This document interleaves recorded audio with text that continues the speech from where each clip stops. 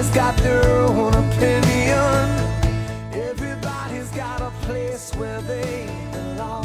One is Cradlesong, the idea. Like I was just looking for words to spark a song. And Cradlesong, I saw the word Cradlesong, and I'd never heard that. It was like a German derivative word for a lullaby. And I thought that was a very sweet way to say lullaby. Fire on the Mountain was about a book by Dave Eggers, who's one of my favorite authors, and he had a book called What is the What? It's about the African Sudanese refugees who come to Atlanta.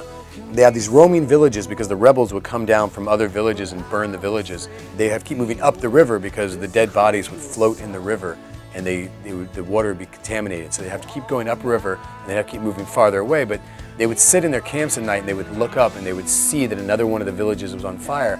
But they were so comfortable with that chaos that they knew that if they could wait until the morning, pick up, like instead of just freaking out and going, you know, they're coming, they would just wait and they would go, okay, we know, we see the fire on the mountain, we'll wait for it, and we'll wake up in the morning and we'll just move on. So there's like the line, how do you sleep when the city's burning? How do you drink when there's blood in the water? Like they all came from that song.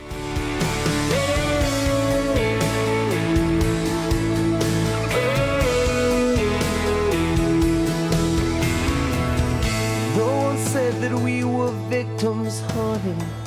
No one said we had to keep the things we get.